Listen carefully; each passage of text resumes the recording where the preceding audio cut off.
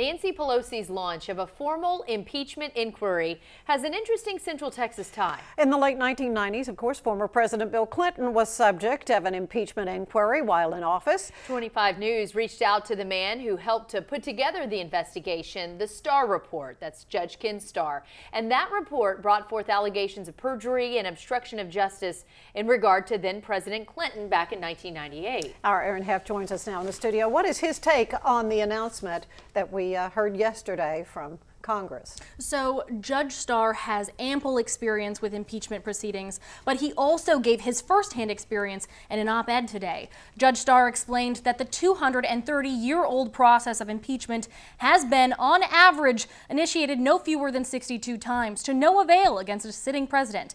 In fact, of the 8 successful impeachments among the 62 initiated, not a single one was successful in the removal of an executive branch officer. Starr now makes a poignant observation, writing today, Pelosi confronts a fundamental question: Will the full House of Representatives actually pursue formal impeachment, as occurred with Presidents Nixon and Clinton, end quote, coming to the conclusion that both aforementioned former presidents' proceedings were ultimately not successful. Starr saying, quote, for the first time in the Trump presidency, the ultimate check of political accountability in our congressional order, impeachment, is seriously in play. Judge Starr went on to say Representative and Speaker Pelosi would do well to review our nation's rich history for guidance, citing her predecessor, Henry Clay. Now at 6 o'clock, we're going to be taking a closer look as to everything he said in regard to impeachment, so catch us there at 6 o'clock for more.